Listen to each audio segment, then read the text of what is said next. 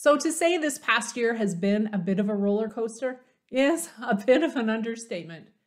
Changes at home, changes to my travel schedule, and of course, changes to my work as COVID-19 wiped out the business meetings and events industry.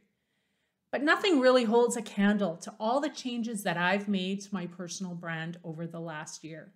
So today I'm sharing why I changed up my personal brand and maybe a few signs that you could look to see if you're ready to change up yours as well. Stick around.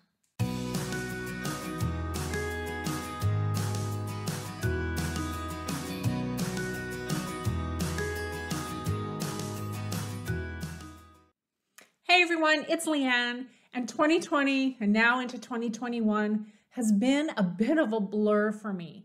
So much has changed and so many things have been done and undone over this past year. When COVID wiped out my meetings and events industry business, it really caused me to pause and start to relook at how I wanted to finish out my career in the hospitality industry. If you're in this industry, I think you can relate. It was a lot of change and a lot of decisions that we had to make. So today I wanted to highlight some of the decisions I made, especially around my personal brand and how I got to this decision. So if you're also looking and maybe thinking about what it is you're going to do with either your brand or your career, perhaps consider the questions I asked myself, and I'll be sharing them at the end of this video. So I've been in the meetings and events industry for well over 20 years now. But it was really about 5, 6, 7 years ago that I became intentional about creating a personal brand as part and parcel of my meetings and events business. You see, I didn't really believe in the hard sell concept of trying to find clients through cold calling. It didn't resonate with my working style, and it didn't resonate with my communication style either. So I launched a blog, and the blog was meant for my ideal client at the time. And the blogs were to help them with their days, their careers, and their lives as meeting professionals. Many of those resources still exist, and I'm happy to share with any meetings industry professional that looks for them. Over time, my brand started to shift a little bit. And I saw that all of the inbound marketing messages I was creating for meeting professionals, I wasn't seeing those messages coming from other partners. It definitely became my differentiator in the meetings and events industry. But more importantly, I felt a calling to maybe help others create an inbound marketing strategy as well. So my blog shifted and my brand shifted about 5 years ago, and I started creating resources for meetings industry partners looking to attract more meeting planner attention. I wanted to show them how I would respond to a marketing message if they were to have prospected my business. So when my blog pivoted again 5 years ago, that's exactly what I did. Now fast forward to March 2020, and the hospitality industry was decimated. For us here in Canada, it doesn't look to be coming back online anytime soon. In fact, my business might not be fully online ever again. It will come back in bits and pieces, but I certainly won't see the business that I had once built up and was very, very proud. I had some hard decisions to make. What was I going to do with my skill set in the meetings and events industry? And then I started thinking about all the things that I had created outside of my paying hours to help the industry and its professionals. I started looking back at my entire career in the meetings and events industry and identifying moments and events and highlights for me that really stood out and were pivotal changes in my professional development. One of those changes is I was asked to be on what was called the Social Media Guru team at MPI's World Education Congress in 2010. That was over 11 years ago.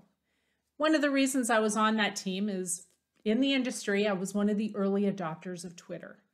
The reason I look back on that event now is it kind of signified the beginning of my career as a personal branding coach. I started learning best practices about social media. I started testing and retesting theories about amplifying your brand through different platforms such as video and blogging. And so it brought me to a place last summer where I decided to stake my ground and start a new brand as a personal branding coach for the hospitality industry. It was a very meta thing to do, to build a personal brand about helping people build their personal brands. But that's where I found I had my most strengths, my most trials and errors, and the things that I wanted to continue to learn about moving forward. So this brings me to the 4 questions that challenged me to reconsider what my personal brand was. And I'm hoping that these 4 questions may provide some insight to you as well if you're thinking about changing up your personal brand. Number 1, you find new passions that take up your attention. And this was certainly the case for me.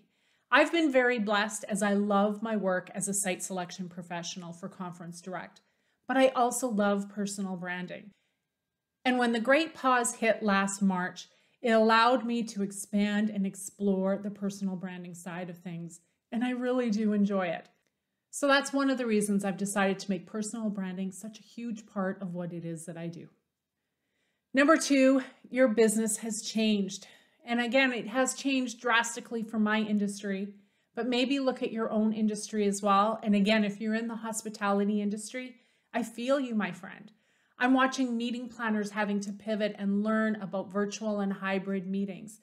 It's a massive learning curve for these skill sets, but it's what the business is demanding right now. So perhaps our brands have to adapt and change. Reason number 3, you long for learning. I certainly was there a year ago. I still am there now. I love learning new tips and tricks when it comes to branding.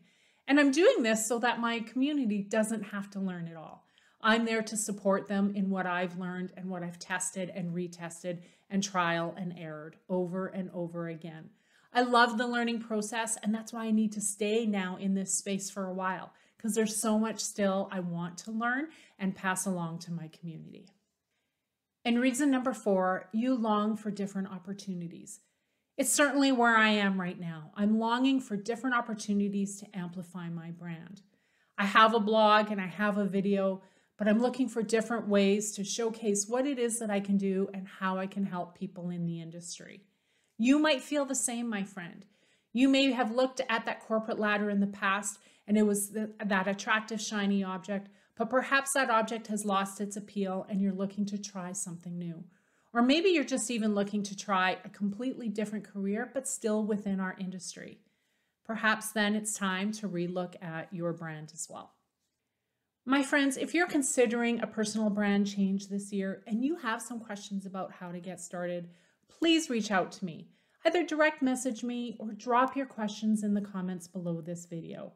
I would love to help you out, point you in the right direction, and provide you with some resources that will help you get started. And for a quick and dirty list of personal branding tips in 2021 for the hospitality industry, I recorded this video not too long ago. I encourage you to look at it. A lot has changed, my friend, and I've captured those changes in my recent post. And final resource for you, I created a quiz to help those who want to build a personal brand find out exactly where it is along the journey they are. You can find the quiz over at leannecalderwood.com/quiz, and the results come along with some resources that you can use to take that next logical step in building your brand.